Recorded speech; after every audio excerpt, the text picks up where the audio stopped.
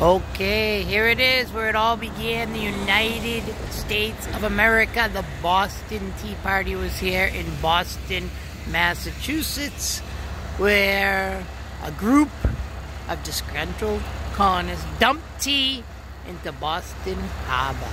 That's right. So the question becomes, why is this even important? Well, years before, George Washington and others were toasting the king. And then all of a sudden, they decided not to like the king. Why? Because they stepped on their interests. This is extremely important for international politics, political violence, revolution, etc.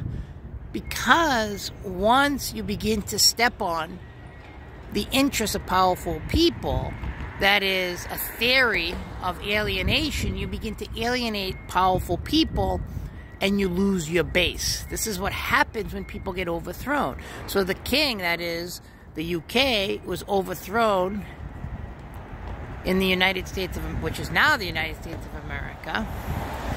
But this is also fungible, applicable to other areas. Somoza was overthrown in Nicaragua in 1979 because he began to step on other people's interests.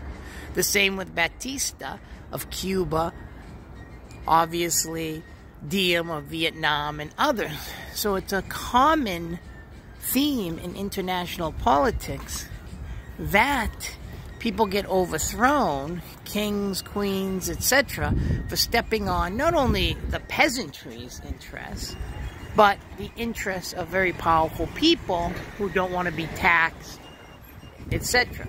So when we start looking at it, this is a theory of alienation in which countries begin to have revolutions and guerrilla wars, etc., when they begin to lose broad-based support attributable to the fact that they step on other people's interests.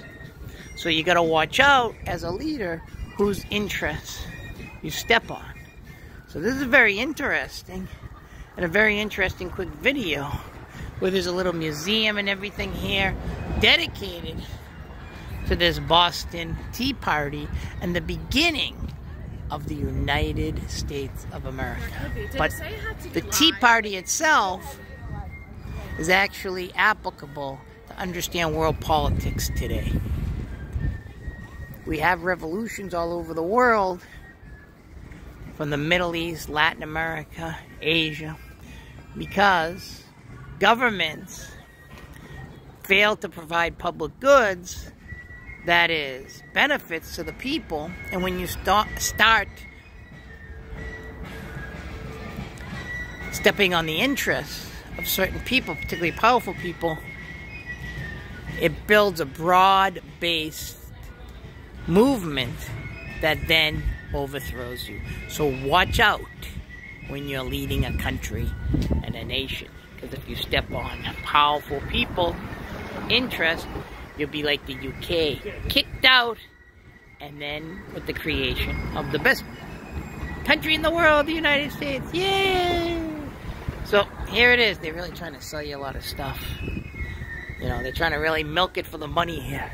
But of course, I don't pay. Look at, even the ATM machine has a Boston Tea Party on it. Well, everyone, take care and have a great day. And don't forget, the Boston Tea Party has a lot to do with international relations in our present day form.